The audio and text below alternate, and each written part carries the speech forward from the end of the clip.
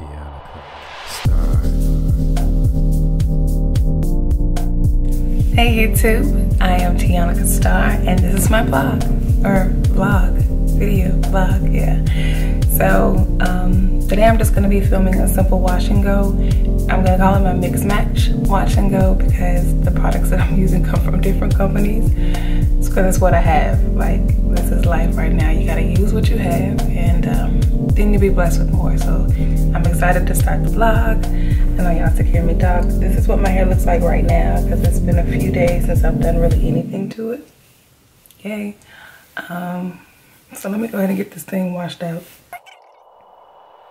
So I started out with As I Am's Coconut Co-Wash, just to simply co-wash my hair. Then I used Creme of Nature's Mango and Shea Butter Ultra Moisturizing Leave-In Conditioner. And finally, the Zion Essentials Daily Moisturizing Lotion. I also used an oil mixture of coconut oil, argan oil, extra virgin olive oil, Jamaican black castor oil, and probably avocado oil and some kind of nut oil to just make my mix. I've had this mix for a while and I forgot to write it down, and I don't remember. I thought I took a picture of it when I made the oils because I don't even remember like what type of oils or brand that I used. I know I went to like Earth Fair and picked up some oils in the hair store to get like the argan oil and stuff, but either way, so this is my hair just straight co-washed, nothing else done. Sometimes I'll actually just kind of co-wash my hair, maybe do a leave-in and some oil and keep it moving. But today I decided to actually do a style because I actually have an event to go to in a couple of days, meeting some friends for brunch. And I don't want to have to style my hair that day. For one, I take too long to get ready. And then you know how 3-4 day hair is always better than the first day hair. Especially for me, because my hair likes to shrink. So my hair takes a little time to fluff. So right now you can see I'm just parting my hair, and I like to do 6 sections because of how my hair is textured differently all over my head. This just works best for me. So normally I do like 5 or 6 sections, just depending. I always start with the back. This texture here is fairly curly. I'm not sure exactly where it falls on the hair typing scale. Somebody can help me out with that. That would be awesome. But it definitely has a very curly texture. Also, this part was under the back. I had an undercut for a while, real low cut with designs that I used to keep in it. And so it's been about a year that I've been growing that out. So, you know, it also is a lot shorter under there as well. So I'm using a wide tooth comb, you know, to comb through my hair. And the tips are a little harder to comb through because they still have a little bit of blonde and bleach from when I actually dyed my tips. And I actually cut it all off. I cut off about 6 inches of a super blonde color. Because I was actually trying to get like an ice white or a silvery gray kind of look.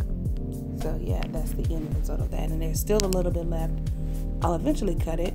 Like, I don't mind cutting my hair at all. It always grows back.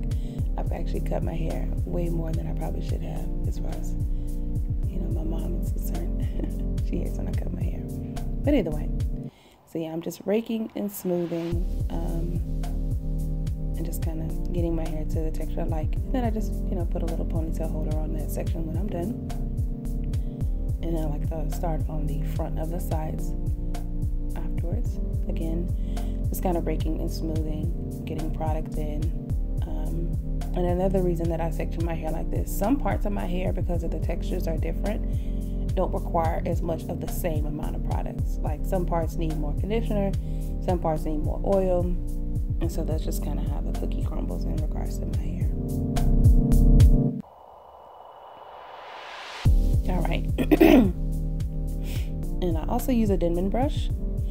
So most of my tools are either a rat tail comb, a wide tooth comb, and a Denman brush, and my little ponytail holders. Yeah.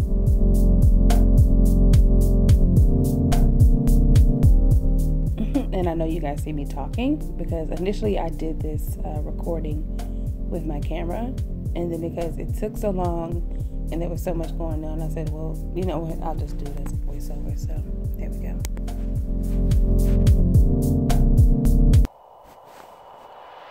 So yeah, we're still just breaking through, combing through, getting the hair to the desired curl texture.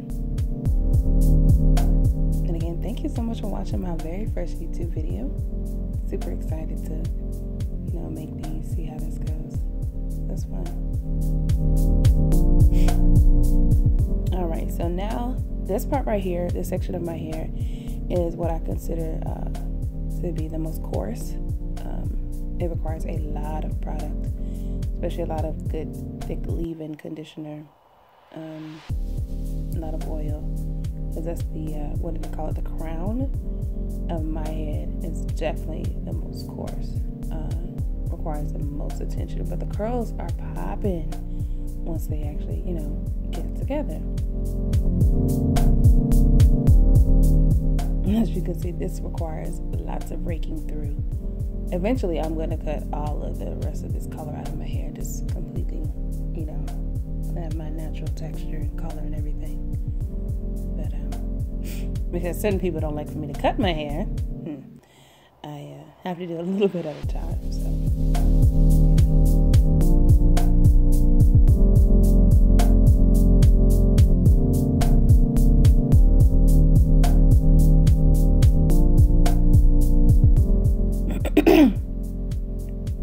So this is the very front part, and this is the texture here is super loose. Like the curls are very, very loose here. And this section may not require as much in the way of like raking and combing, but it still requires product because the looseness of the curls means it kind of lays flat, especially with it being at the top. And this is kind of the longest part of my hair because it just wasn't colored as much. It lays, because once my hair gets longer and longer, the curls loosen and it lays a lot flatter. So I have to fluff this so much and do so much to this section.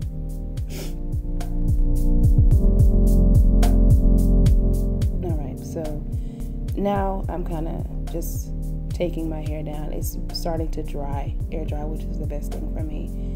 Every now and again, I'll use a diffuser on like low, kind of cool, or a little bit warm air. Never anything hot, never anything too high. But it's kind of dry. I love for it to air dry. So I'm just going to fluff it out a little bit for you guys so you can start to see how the product affected the texture after just the cold wash. Yeah, I'm just kind of playing with it, letting it fluff, let it do its thing. And my hair just kind of likes to do its own thing either way. Like I'll play in it, I'll fluff in it, but it honestly just has to go through its day for it to get to where it needs to go. And also me fluffing it like this lets me see which sections need a little more product here and there. Anything that I missed on the inside of the parts, so everybody can be consistent.